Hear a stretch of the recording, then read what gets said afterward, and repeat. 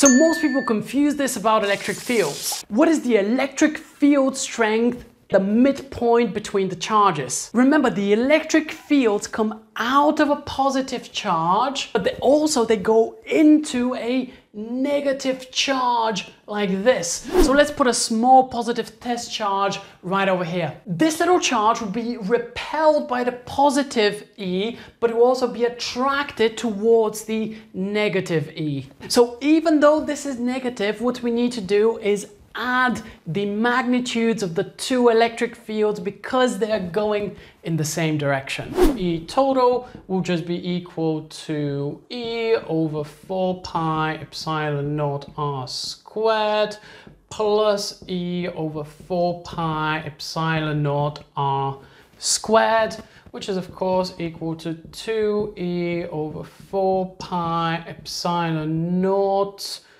R squared, which is equal to 2 times 1.6 times 10 to the power of minus 19. Divide that by 4 pi times 8.85 times 10 to the power of minus 12 times the midpoint distance squared. So it's going to be 0.5 squared. And if we put this into a calculator, we are going to get 1.15.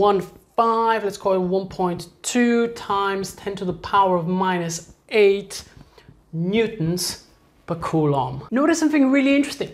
So if I was to just change this to a positive charge, the two electric fields will now be going in opposite directions and the two vectors would cancel out, leaving a net electric field of 0. But what if we needed to find the electric potential at the midpoint? Remember, the electric potential is actually a scalar quantity. This means that we don't have to worry about drawing arrows and all we need to do is sum up the algebraic expressions. So the total electric potential will be equal to the electric potential from this. Let's say that the distance is, once again, I'm just going to call it R in general, will just be equal to plus E over 4 pi epsilon naught R plus minus E over 4 pi epsilon naught R. And I don't need a calculator to say that those will fully cancel out, leaving a net electric potential